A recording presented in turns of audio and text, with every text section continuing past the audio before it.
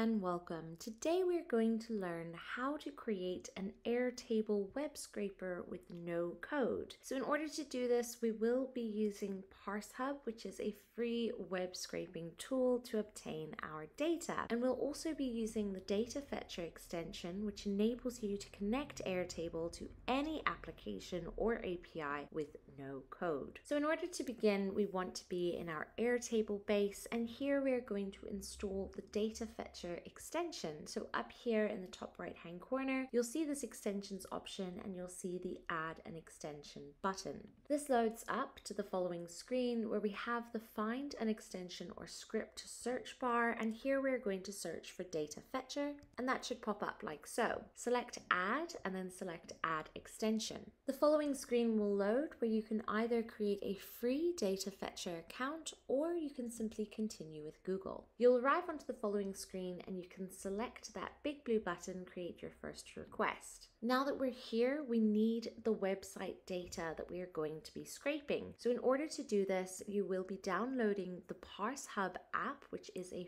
free web scraper, like I mentioned before. Then once you have that, it should open up like this. Here we're going to select the new project, and just over to the left hand side you'll see where we need to enter that website that we'd like to extract data from. So I'm going to use the URL of reuters.com/technology, take that URL and paste it back into this URL box like so, and then I'm going to select start project on this URL. Now over to the right hand side, you will now see this interface of the website, and this is where you can select which sections of data you would like to scrape. So you can go ahead and choose what you would like to scrape for yourself, whether it's headings or sections of texts, images, prices, etc. So for this example, I am going to choose this heading, and here below you can see this is going to choose the name and also the URL to extract. And you can see this in the left hand side where you have extract name and extract URL as well. Then we're going to select the get data button, and then once you've done that, select run. As you can see, this data is now being collected,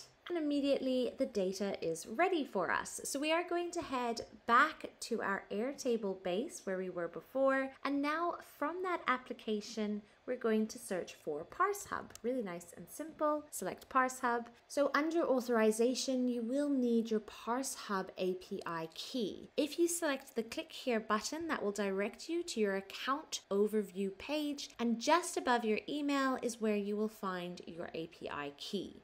Once you've copied that API key over, you can come back and paste it into the API key input box, like so. For the endpoint, we're going to select import data from a project's latest run, and then we're going to retitle this request. So we're going to retitle the request as fetch website data, just up here where it says request 1, like so. Then we'll select save and continue in the bottom right hand corner. Now we'll be brought to the following screen, and this is where we can select that Reuters.com project underneath project, or whichever website it is that you have scraped. Then for the output table and view, we will leave this as table 1 and grid view, and simply select save and run in the bottom right hand corner.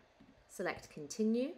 And now we will arrive to the following page, the response field mapping. And this is where you can select the fields you want to import into your Airtable. So I only selected these two options, so these are the only two that I will want to bring in. But if you clicked on the whole page, you'll have a lot of options here. And so to manage that, for the fields that you want to bring into your Airtable account, you can simply turn those toggles from green to gray, just like so, to switch them off, or you can select filter all as well to turn everything off, and then use this find field to decide what fields you would like to import. Once you have selected the fields that you'd like to bring into your Airtable, select save and run in the bottom right hand corner, and as you can see, these fields are now being created.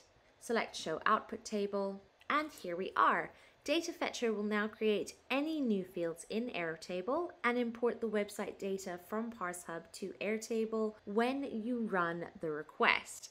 but you can actually make this happen automatically without you having to do a thing and instead use our scheduling tool. Now, in order to do this, we want to open up that extensions option again in the top right hand corner, and this will immediately pop us back open to the request that we have just created for ParseHub. You'll see the name as you've titled it here, and we can open that up. Here it has all of those settings that we've already created, but if you scroll down a little bit, you will see a schedule option. Now, you will only be able to see this if you have a paid data fetcher account, and for this example, you will also need to have a paid ParseHub account as well. I really recommend that you do upgrade your data fetcher account, as this will allow you to schedule any of your requests with us so that you can have all of your requests running automatically without you having to think about it, and know that all of your records will always be up to date. So in order to do this, we want to select that authorize button and select I understand, let's authorize. Here we are being asked to give data fetcher access to our Airtable. So you'll see this add a base option, and you can select all current and future bases in all current and future workspaces.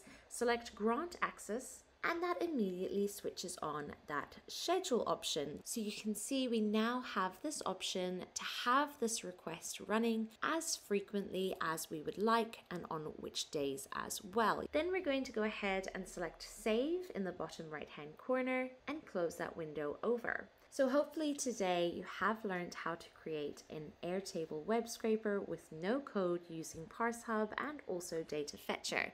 But if you do have any questions, you can always reach out to us here at datafetcher.com, where we also have a full-length blog on this exact topic if you prefer to learn that way as well. Thank you so much for taking the time to learn today. I really hope you have a good one.